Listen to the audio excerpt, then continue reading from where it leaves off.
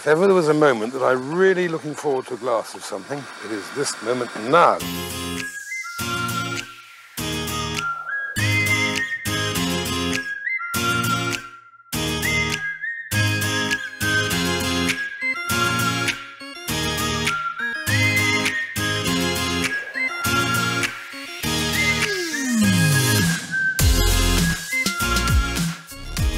Lately, I've been reading a lot of great things about Nihonshu, Japanese sake. I think I better give it a try. Let's see. Here we go. The JSS Information Center. I've asked my mate Wayne Shennen, who knows all about Nihonshu, to meet up for some insight. Oh, always building something in Tokyo. Hi Wayne. Oh, hey Jess, Hi. welcome. Glad you could make it. Let me introduce you to Imada-san. He's the general manager here at the Japanese Sake Shochu Information Center. Okay, so Wayne, I love drinking it, but what is sake? So sake is a fermented beverage. It's not a spirit. One of the ways I always describe at the beginning, it's kind of like a beer made from rice that you should treat like a wine when you're drinking it cold. And it is made from water, rice, yeast, and mold. Hold on a sec, that really sounds like a health food, doesn't it? Yeah. I mean, which is actually really interesting because sake has a reputation as giving the world's worst hangovers. Yes, it does. And what we're going to mostly talk about today, it's called special designation sake. And special designation sake, with those ingredients that I just mentioned, it's pretty much as clean as alcohol can get. Oh, I really like the sound of that. So there's one more thing I was wondering about. You mentioned mold. So mold sounds a little bit strange. Yeah. It's not necessarily a good thing when you find it on your food. But with what the stuff is called koji. So it's a type of mold that exists in Japan that is used in all sorts of Japanese cooking and cuisine. Miso is a key ingredient as well. And yeah, so it's necessary in the sake brewing process to kind of break the rice down when you're doing fermentation. Rice? How is rice used? So let's move over here. Okay. So obviously, rice is a key ingredient when you're making a beverage made from rice. And what you've got here is different phases kind of the polishing, and that's kind of how the grades work. There are different varieties of rice, but don't get stuck on them at the beginning. It's just like it's not like wine. Not as important at the start. It's just find the sake that you like and enjoy. But basically, what you've got here, I mean, rice starts off like this when it's polished. And then when you see these numbers, 60%, 50%, 35%, that's how much is remaining after they've done the polishing process. So if you have a close look, you can see that one is obviously a lot smaller than the other. And this polishing is important because that's how the special designation grades work. Oh, so what's the white powder at the end? And that's basically the powder that's the leftover. It's used for all sorts of things, for cooking, you're making crackers and all sorts of things. Sometimes they even ferment it again and create some spirits and stuff. So it's not wasted, it's not just being chucked away. If you're drinking sake, I mean, drink it from whatever you want. Okay. One of the best things that you probably do have at home is wine glass. Wine glasses will do? Absolutely. Just, I mean, sake, honestly, think of it when you're drinking it cold in particular, like a beer made from rice. You should treat it like a wine, swirl it around. You can use the same words when you're trying to describe it. It's yeah, no stress. Just drink it and enjoy it. Okay, oh, that sounds fabulous. Actually, when I go to the supermarket, labels and all the different words are quite confusing. I get lost in all the labels. Yeah, it is one of the things, there's no sort of standardization. And the kanji that you've got down the middle, this is usually often talking about the brewery or whether it's a special type of brand within the brewery. Ultimately, when we're talking about special designation sake, there's only kind of 3 words you need to see. If you see any of these 3 words on the label, embedded in the label anywhere, it's special designation. And these words are junmai, ginjo, honjozo. That doesn't mean if it doesn't have special designation status that it's not good. There's a lot of really, really cool things that breweries are doing out there at the moment where they're trying new things that don't fit into that classification. And honjozo, just to explain a little bit about that, I said before, water, rice, yeast and mold. Sometimes the brewer chooses to add a little bit of alcohol, which lifts up the flavor and the aroma. They didn't do it for a bad reason.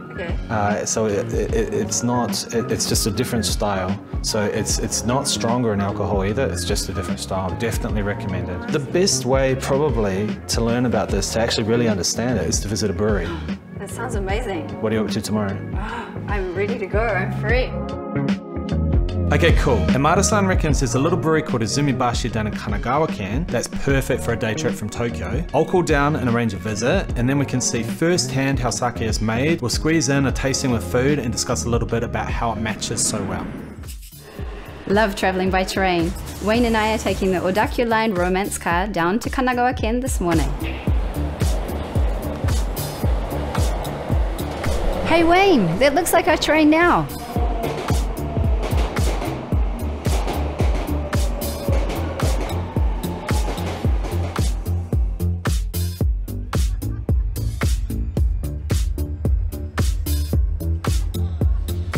Seeing as we're going to be close, my mate Charles recommends we head up to Oyama to see where the water source is for the brewery we're visiting. While we're there, we can check out Afuri Jinja and talk about some of the religious and cultural points about sake. Okay, Jess, let's make our way up to Oyama and the cable car to Afuri Jinja.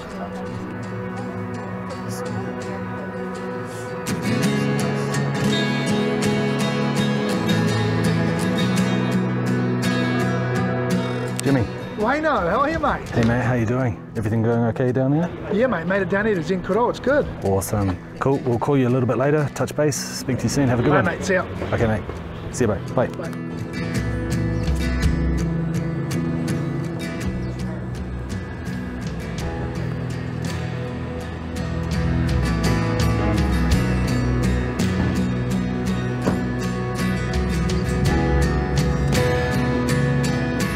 Okay, so in a normal situation outside of the current situation, this is the tozabachi. Wash your hands, you wash your mouth, you kind of like make sure you're nice and clean, because in Japan water has a pretty strong purification kind of aspect in a lot of the rituals.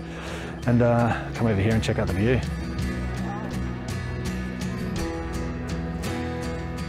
So out there behind the trees, you've got the Pacific Ocean, so looking out over Kanagawa, it's a beautiful part of the world for sure. It's pretty special. And the thing, we were talking yesterday in the JSS about how the ingredients of sake, you've got the water, rice, yeast and mold. Water is critical, critical for any kind of alcohol or any beverage even. I mean, the cleaner the better. Globally, Japan has relatively soft water, so fairly low in calcium and things like that. This area though, for Japan, has pretty high calcium. It's so it's kind of a little bit on the harder side. Yeah. So it's a harder style. So with that higher calcium that you get from this area, it will translate to how the sake tastes in the end result. So it's something to look forward to. Yeah, I'm so interested in trying the difference.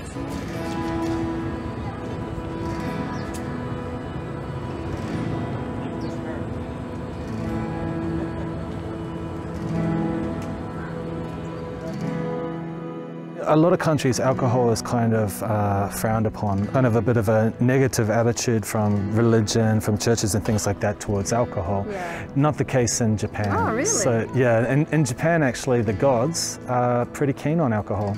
I like the sound of that. in fact, it was the Japanese gods that created alcohol back in prehistory. They had a 6-month party beside a riverbank in Shennen Prefecture. Oh, wow. And every year, they actually, in October, they go down there again for a bit of a party to Izumo Taisha to decide on the fate of all of the other Japanese people. And everywhere else in Japan, that month is known as the month with no gods. Yeah. But in Shennen Prefecture, it's known as the month with gods. They all go there. Oh, very cool. All right then, let's follow the water from the top of the mountain down to the brewery.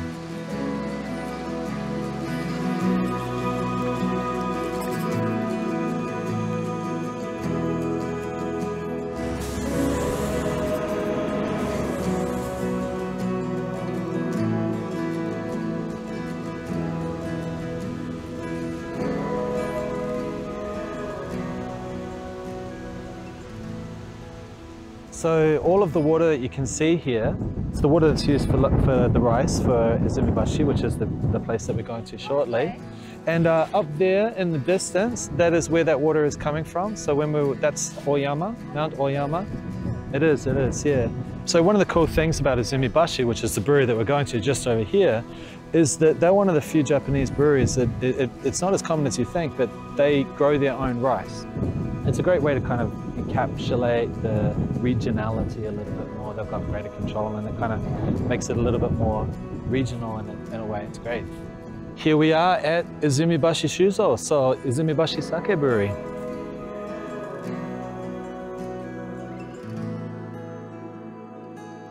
Let's suit up and head over to the seimaki room, the polishing area, to talk about grades.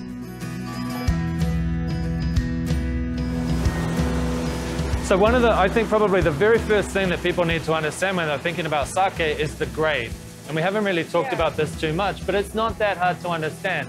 The first thing is that the difference between normal rice and table rice, so sake rice and table rice, is that sake rice, I talked before about starch, the sake rice, the starch is all in the center of the grain. Yeah.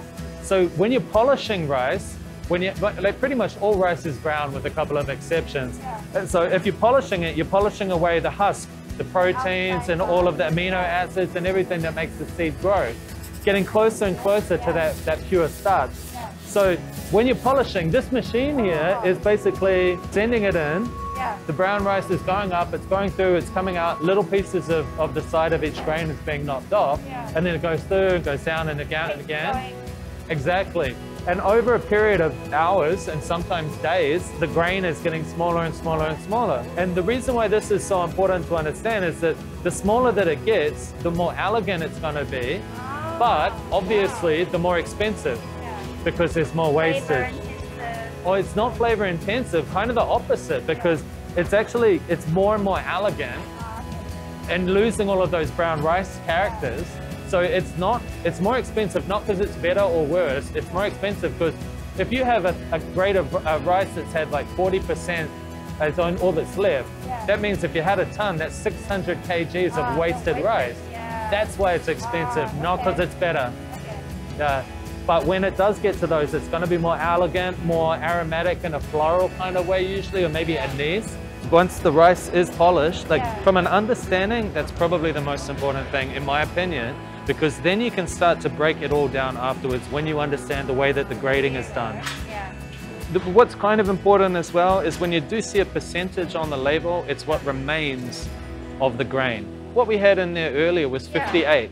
What that means is 42% of the grain is gone, 58 remains. Sake isn't a spirit, it's not possible to get that strong.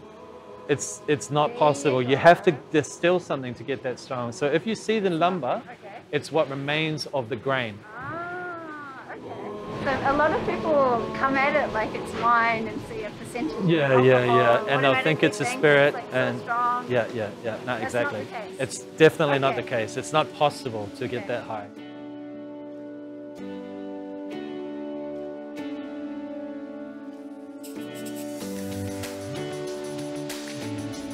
So these are polished grains? That's right. You can really see the heavy starches just in the center.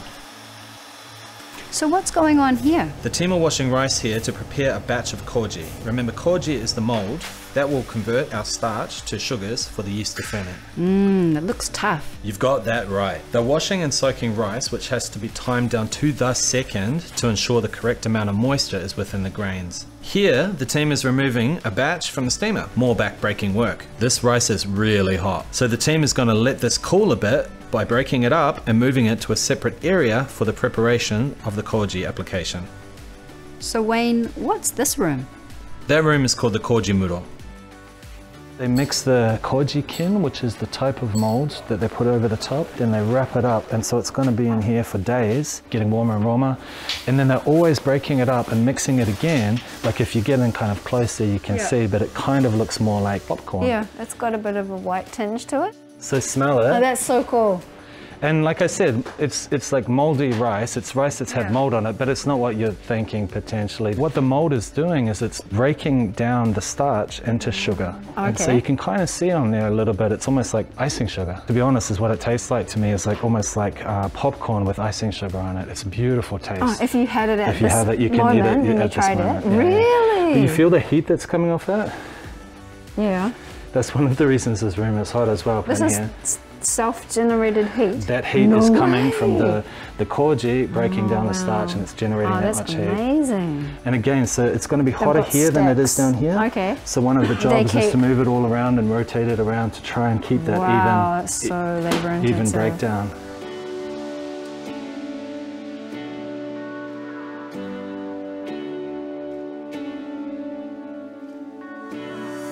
Here we have all the fermentation vats you're smelling. That's what fresh sake smells like. It smells good. So, you smell that.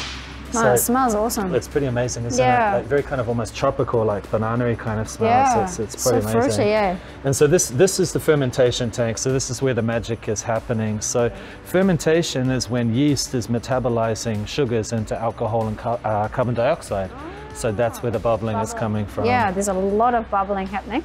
And one of the things that happens during the process is that we need to stir it to make sure that all of the rice that's fallen down to the bottom is getting mixed up with all of the rest of it so that the fermentation happens. Okay, ゆっくりアップ。あ、まだまだ。あ、全然ダメダメ。で、ストンって入れたら、oh, it's a lot heavier than I expected. This is actually like the 7th day of fermentation. So what I was talking about before, what they're doing is they're adding more and more rice, and it's really, really thick. So on the 3rd day of that, it's so difficult. This is in comparison. To get really, oh, okay. This is pretty easy. As time goes on, it gets harder to pull up. No, as time goes on, it kind of gets a little bit more liquidy, I guess, if that makes sense. Oh, okay. Well, I'm doing a terrible job. プロじゃないですか。プロじゃないですよ。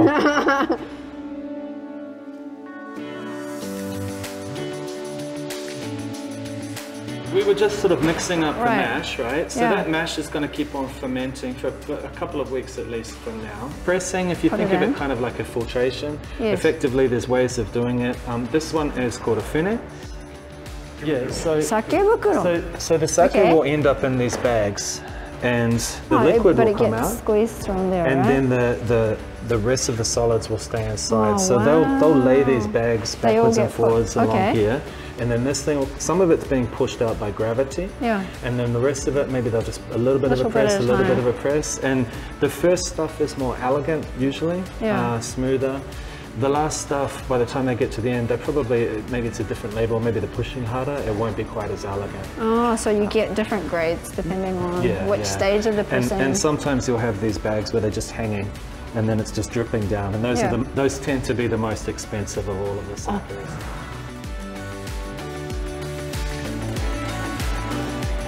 There it is, fresh pressed sake. Now we've seen how it's made, it's time to head out and taste some, and the food to match looks pretty awesome too. Speaking of food, I wonder how our mates in New Zealand got on with the sake and barbecue event. Let's check in on Queenstown.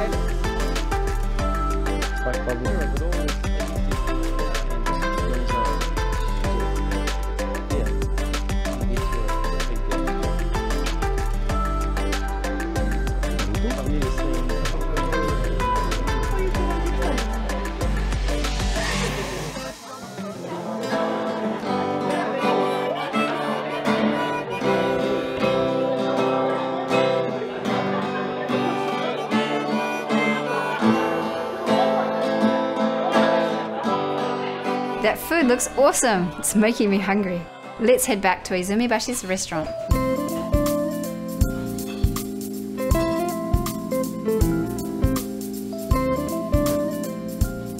When we were looking at the mash before, when we did the stirring, and when you press it, some of the solid left behind has remained in the bottle. So they didn't completely filter out all of the solids. So that's what a nigori sake is. And sometimes when you see them, it's very, very thick. Like you look at it and it looks like milk. Yeah. Some people think it'd be sweet, but nigori sake, it can be sweet or dry. And if you smell that, it smells awesome. a lot like the brewery when we were in before, yes, right? it smells pretty similar. If you taste any type of fruit, then I guess the next question is what type of fruit? Oh. You know, sometimes people say, oh, it tastes fruity, and it's like, well, there's a difference between a lemon and a peach thing. So if you're tasting those sorts of things, you kind of try and break it down a little bit, and over time, you find that it becomes easier, that vocabulary. Really, the only thing though is if you like it or not. Oh, it's delicious. Personal preference really, is the only thing. really delicious. For me, there's kind of like a banana-y, yogurty aspect to it, but it's kind of almost like a banana that's been fried a little bit, like it's a caramel kind of toffee banana sort of thing. And it's got a really good acidity, which is not necessarily common for sake. Sake is quite famous for being quite low, but it's I just say it's pretty delicious as well. Yeah. And before you finish that down, and I know it's been a long day, the reason why we've got these 3 glasses here is this sake now is going to taste different. So I just put some in each glass. Absolutely. And so there's 3 different glasses, very 3 different shapes. Sizes. It doesn't smell the same, does it? Oh my gosh, it's totally different. What? Like for me now, What kind of magic is this? Isn't it? I don't smell any banana anymore. Smell is so different. So this glass here, I'm really excited because I've never drunk from a glass that looks like this. So what the theory is, it will taste different if I sip from here than it will if I sip from here. Because your mouth is My mouth will be a different shape. It will and the filter aroma is going to hit different.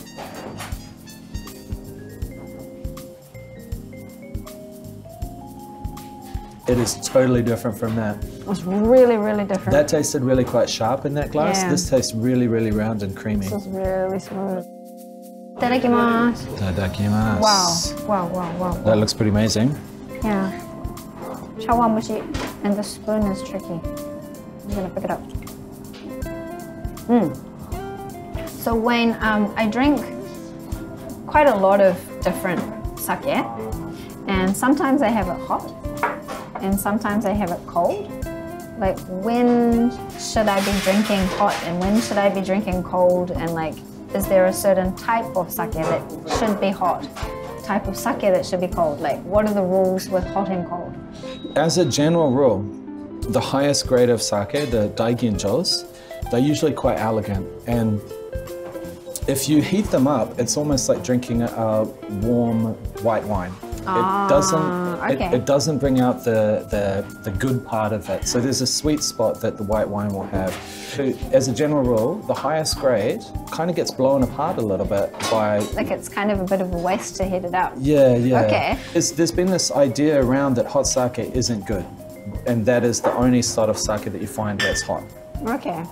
Because people have heard that sometimes you can hide hot sake, bad sake, by heating it. Yeah. There are some sakes that are made to be consumed hot, and it exaggerates different flavors in a good way. Right. Some sakes have multiple sweet spots. The thing is also, like, if you imagine, so sake works really well with cheese. I could talk about that shortly, honestly.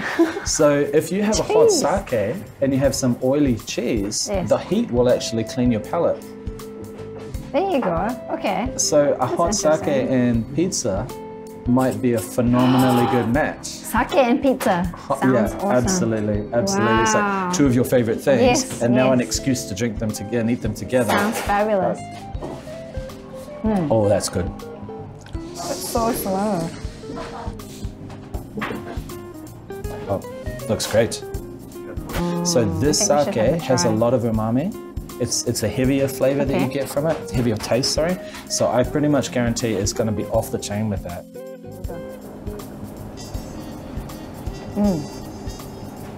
It's good. That's amazing.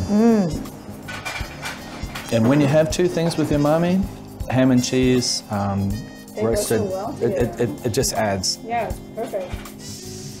What do you got? So 55%. Okay. So remember, that is what remains after fermentation. So taken away. 45% is gone. So what that means is we're getting closer to that starch in the middle. In general descriptors, a junmai ginjo is going to be quite fruity. This sake hasn't been pasteurized. Okay. So this is a sake that needs to be kept refrigerated. If not, it's going to just keep on developing in an uncontrollable way in the bottle. So this is something that needs to be kept, yeah, absolutely, unless it keeps. The other thing about this one is it's a genshu, which means it hasn't had any water to dilute it. Oh, interesting. So when they add water at the end of the sake production, they're not doing it to bulk it out, they're doing it to find the best spot that they think is the best, right? Like if you drink whiskey, you add a little bit of water to find where you like it. This one, I'm going to assume, has a lot of power, and I think it's also going to taste quite different because I think it's going to be quite lively. And the glass again is very like, yeah, this very wide, interesting, stylish looking glass. How do we hold this? Carefully, I think is the best way to do it.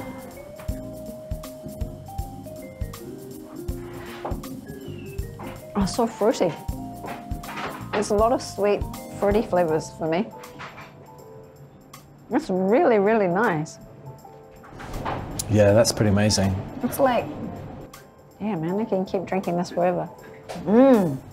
It's got a lot of depth and complexity. And sometimes if you have difficulty describing what you're tasting, but you like it, that's because it's really good.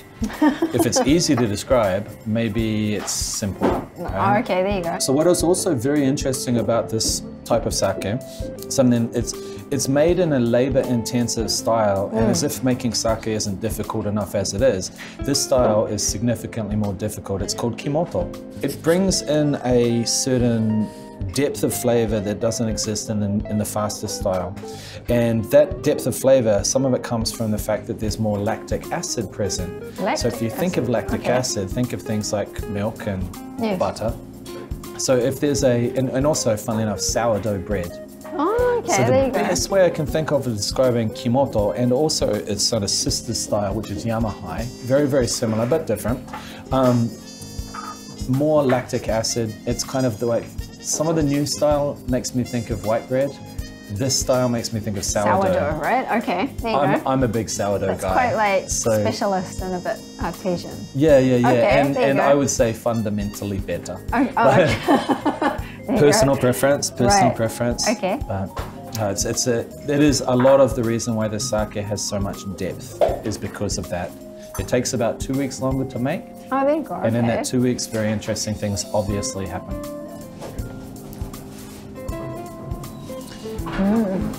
Now this one, the polishing rate is 65%, right? 65. So how much that mean is gone is...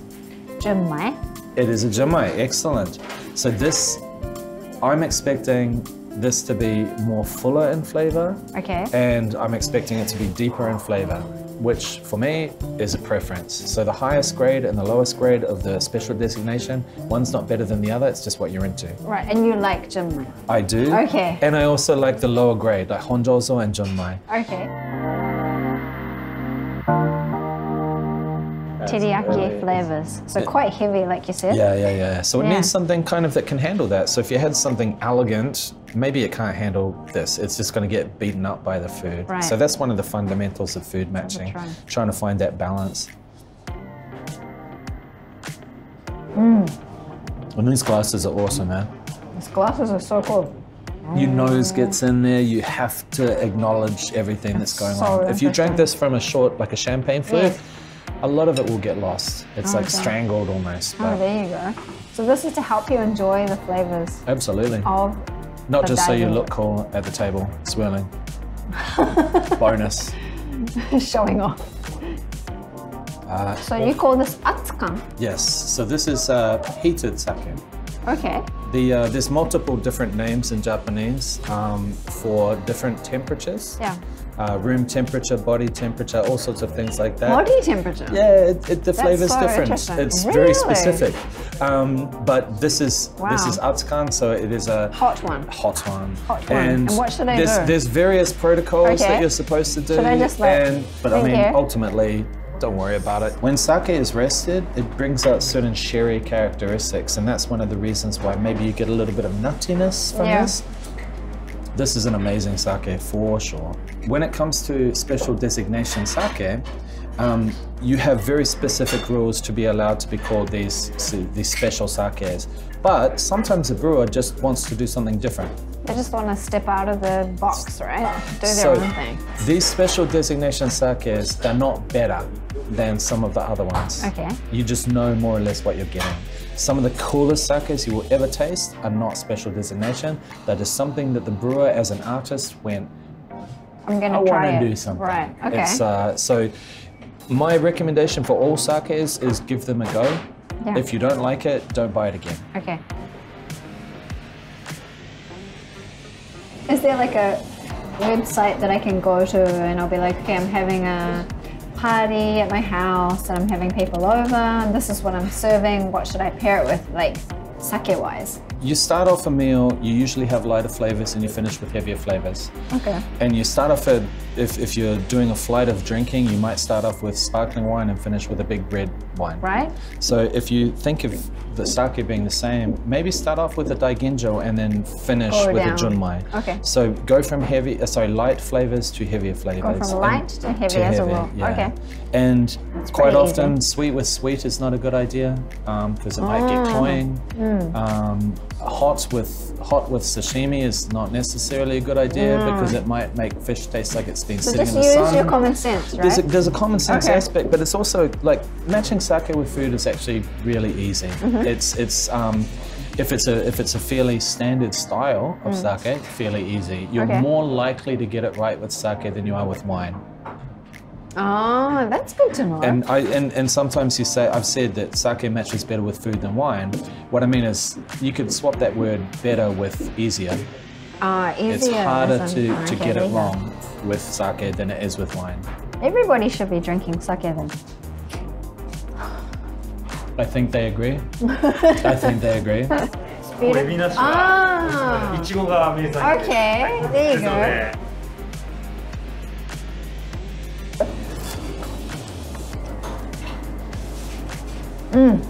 Oh, what? It's so sweet. Oh, it matches really well.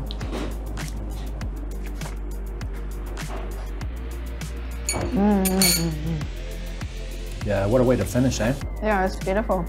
I mean, that's the thing, like, there is a lot of complexity that goes into making this stuff. There's a lot of pride, there's a lot of like, super meticulous, there's crazy hours. One of the breweries I worked in, they worked 19 hours a day. But the fact of the matter is, like, so much of it just comes down to like enjoying a glass with a friend and just having a good time, right? Yeah. And when you taste these sorts of things, it kind of pulls it all together. We need to know where it comes from, but we shouldn't take it too seriously. Otherwise, we just stress ourselves out. Should I like it? Shouldn't I like it? Like which ones to choose, how to describe it. It's again. Yep. Cheers. Final kanpai. You did a good job, Wayne. Cheers. It's awesome. You taught me a lot. I hope this was fun. Yeah, it was. Thank you. I learned a lot.